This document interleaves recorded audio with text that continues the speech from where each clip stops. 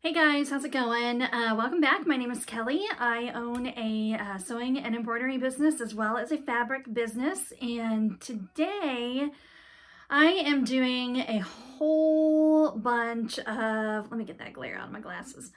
I'm doing a whole bunch of backpacks. So that seems to be something that people struggle with, or they think it's going to be hard, and it's really not.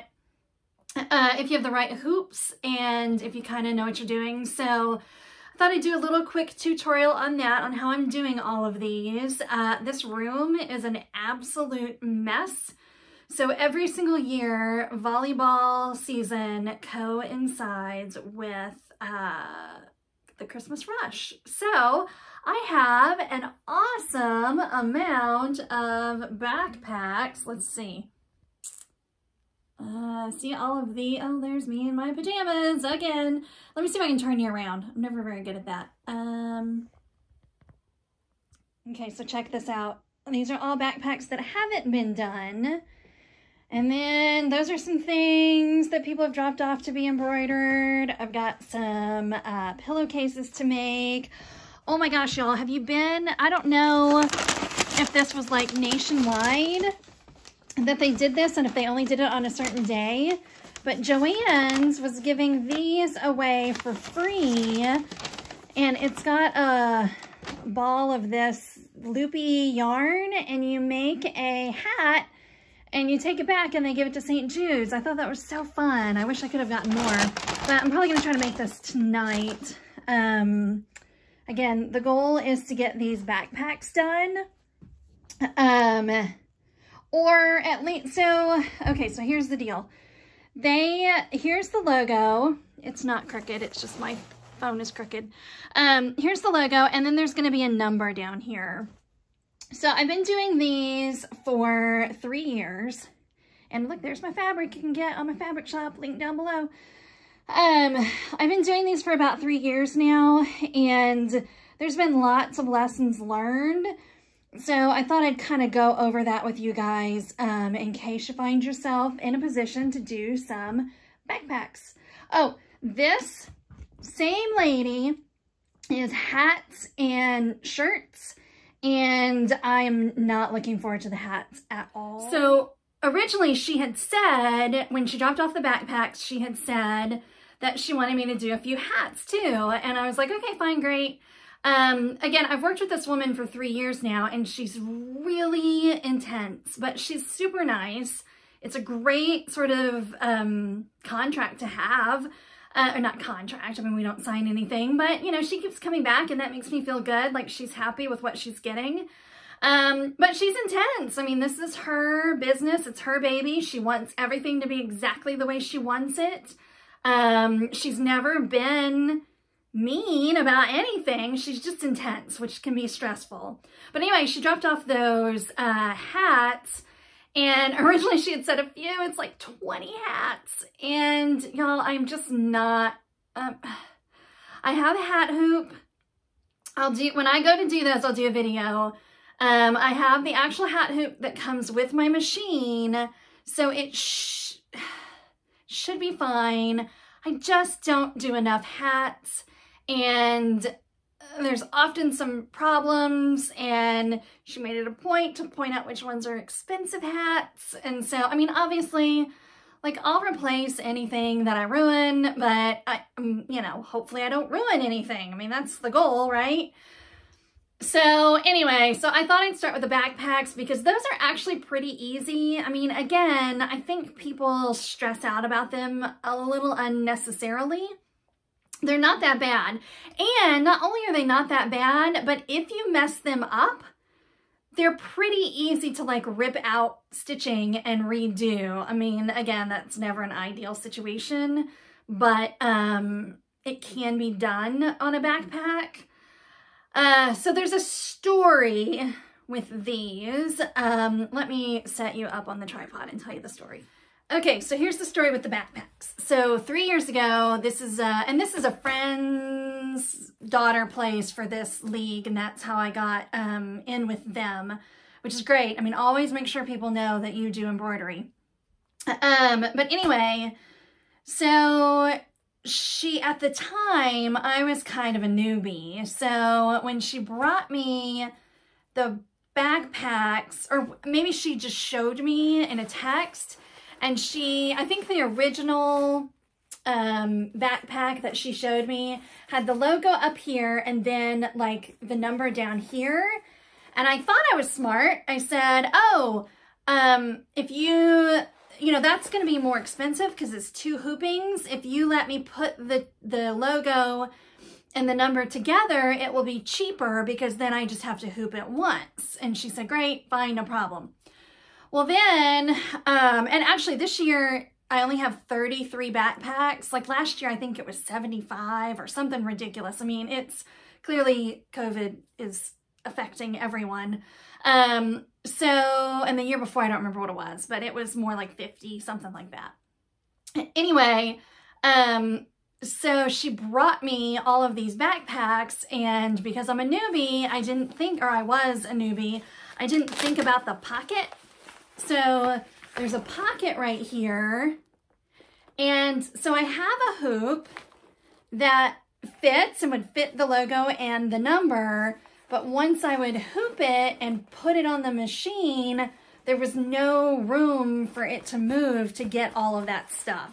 So I have to hoop it twice. Now, I think what a lot of like pro places do is they just stitch over the pocket, and I mean, I don't know, do people use this pocket? There's tons of pockets. Like, do you need this pocket?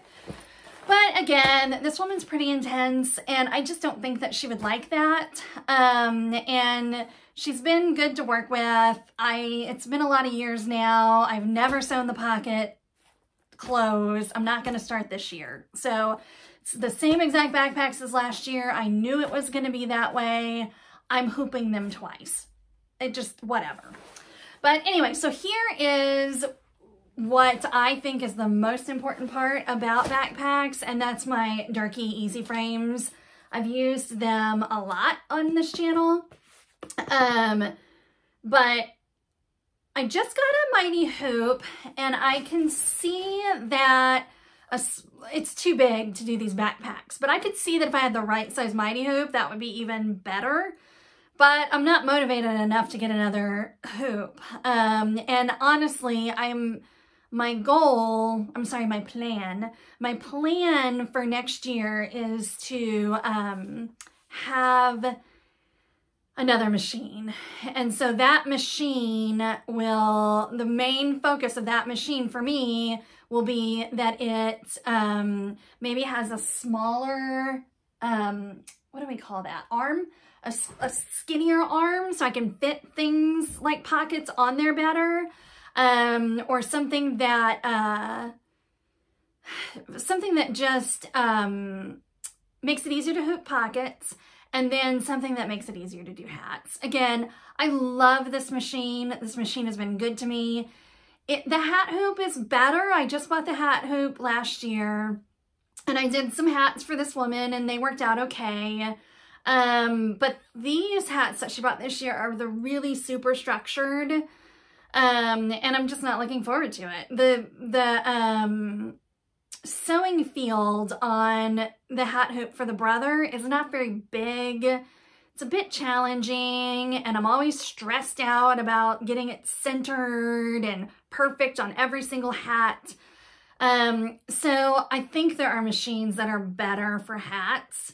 And again, the plan is that by next year, I will be busy enough that I will need another machine.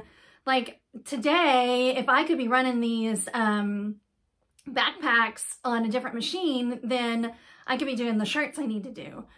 But the shirts have to wait. Excuse me.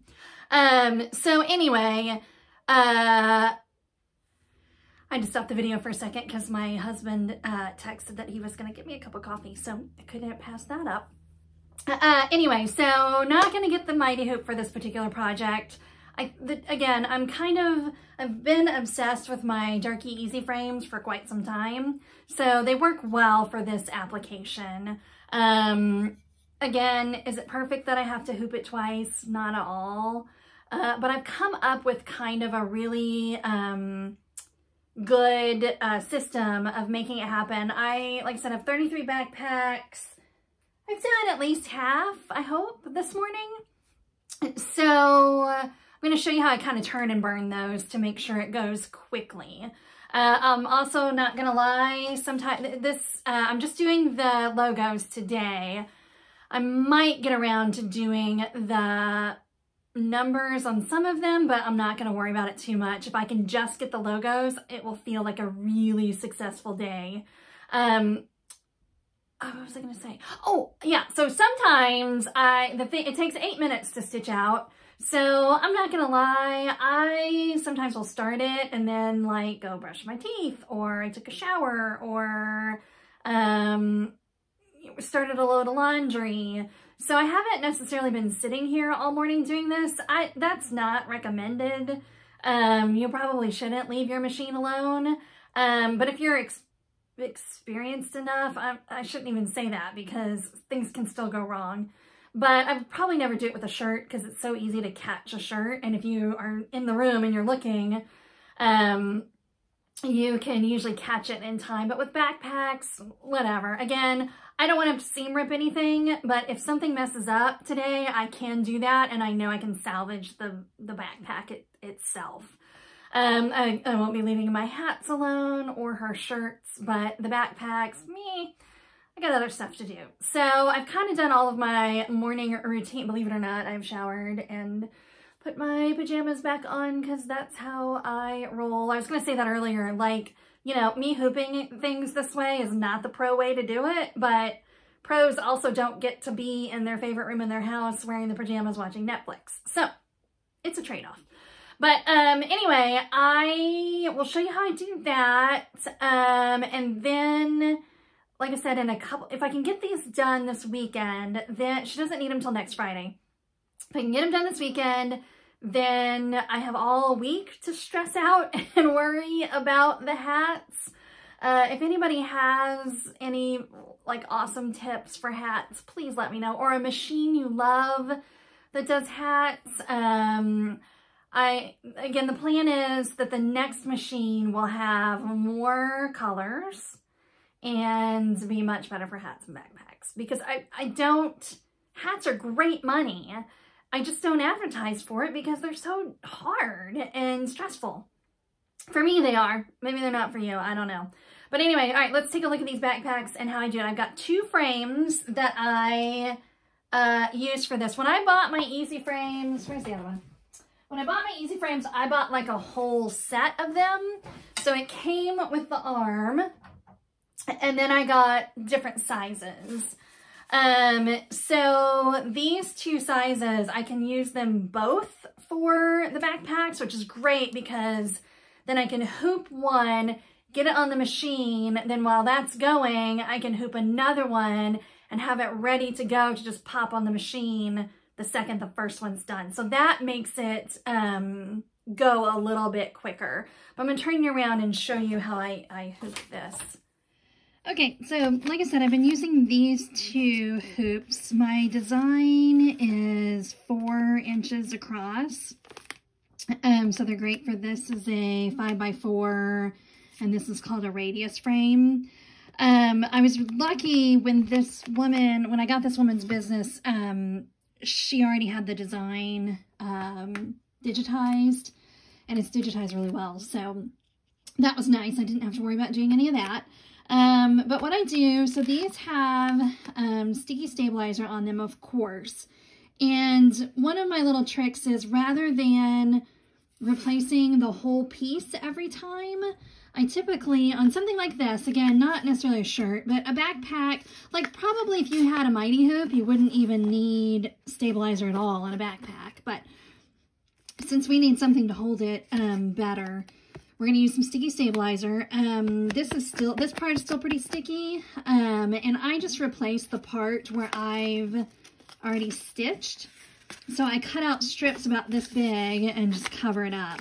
I usually do it like 1 or 2 times, and then I'll peel off the old And again, you know, it's nothing fancy here. And this is just the sticky stabilizer from Joann's. Again, for backpacks, I don't think you need anything fancy.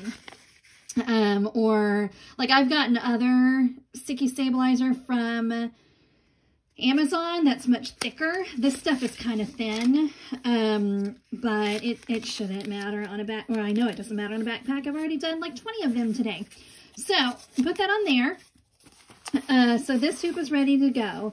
Then on my backpack, I find the center, which just for me involves, you could measure, I guess, but I just fold it in half and use my fingers, or this is really the only marking pen I like. It's chalk. Although I have used it on like, what was that? Oh, it was a baby blanket. And it was, so I used it was a light colored baby blanket. And so I used like blue chalk and I had trouble getting it off. So I try to, there, that's better.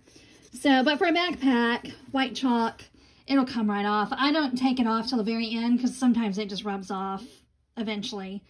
But I mark that, and then I've been putting them all about a ½ inch down. So I've got one of these, which it's so old, a lot of the markings aren't on there. But you can use like a regular ruler or whatever. And I just come down ½ inch and mark it on my center point. And so there's my center top. That's center top of my design. Now, I did have one backpack today that got a little out of whack on this side. Not noticeable. I mean, you'd have to get a ruler out and measure it. And frankly, people don't, even someone who's as hardcore as this woman, nobody cares about a $1/4 inch. So after I did that, I kind of went back and sort of made more marks along the line there, so that when I put it on my machine, I can use my laser to make sure the top of it is running straight. The last one was kind of like this. So I mark that. Then I take my hoop and let me see if I can get you closer here.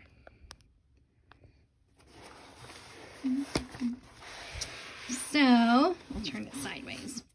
So these hoops have a little notch right here, and that's your center point. So I've been consistent on every one, and you can kind of decide on what your consistency is going to look like. But I'm going to take that center point and I line, you know, you got to get, oh, I almost forgot. So this is our devil pocket here. I'm going to be stitching up above this, and this should not get in the way. However, I know that in years past, every once in a while, I would catch one. Because here's the deal. The manufacturers of these backpacks, they're not consistent either. So sometimes this pocket will be a little out of whack, and then if you're consistent, you go and nick it because they've not done their, you know, their stuff isn't perfect either. So I just kind of pin this out of the way, and then I don't have to worry about it. So I pin that out of the way, bring it down here, and I flip this out of the way and line up the center with that notch. And then stick it down, which again, I've been reusing this so much, it's not super sticky, but I have these, and these I just got at Dollar Tree, I think. And then I clip it on the side. Now, this all sounds like a really labor-intensive process. It's not once you get going. I mean, again, if you have a mighty hoop, you're probably watching this going, well, that's too many steps and that takes too long. But if this is what you have, and I mean, they're not cheap, and so if you've spent money on this and this is what you have, then it's you can make it work. It's great. So I clip it on, and then see, I kind of also eyeball this. Like, do I have the same over here as over here? This all looks good. Now, you can take some more pins and pin to keep this flatter. But honestly, I haven't noticed that it's not giving me trouble if I don't do that. And like, I know, like the top of my design is going to start there. So I know I can put a pin here and I'm not going to hit anything. So then I take it over to my machine and put it on. So let's do that. Just a real quick edit because I'm not sure that I made it clear. But the reason why 2 hoops works when 1 hoop doesn't is because this one is too big to go into the pocket. This one fits in the pocket and I can do the numbers on this one, but the logo doesn't fit. The logo is 4 inches wide. And so I hoop it with this one because it's wide enough and I don't have to go in the pocket. And then I use this one because it can go in the pocket and do the number. Does that make sense? All right, so I load this up and the first time you do it, you might think it's a little cumbersome, but it's really not. I've kind of got my camera in the way, so I'm trying not to hit you, which I just did. All right, let's back this up. Hang on.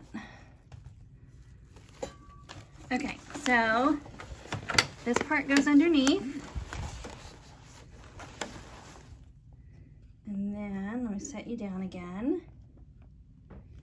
Well, I don't really have a sturdy... Okay. Sorry. So then this part, if you don't have, I mean, if you have these, you know how this works, but, so this goes up here. Honestly, I think earlier the one I had crooked was not because of how I hooped it. I think it was how I put it in the screws. I think I didn't tighten one side quite enough. So I don't know if you can see, yeah, so see my red dot there. So I'm going to go over here and move my design around a little bit to where my red dot matches up with my center point. And then, like I said, you can, let me get you a better angle there. I do the corners and I just follow it and see if it follows those lines. And it does pretty well. It's a bit hard to tell while I'm holding the camera, so I'll probably stop the video and double check it. But anyway, so that's how I get them hooped. Then as this one is running, which again, it takes 8 minutes, while that one's running, I'll go over here and I'll get this other hoop and I'll hoop another one, and then it keeps going like that. And then it's even quicker when I'm doing the numbers because I have several hoops that fit inside that pocket. So I can hoop like 3 or 4 and just get them going like that. And again, sometimes I run out of the room, I go shower or brush my teeth or whatever, but it's really not, I do think I'll get these done today, which is encouraging because again, I'm going to need lots and lots of times to do those hats. But anyway, all right, that's a backpack on a Durkee EZ frame. If you have any questions, post them down below and I will be sure to answer them. See you later. Bye.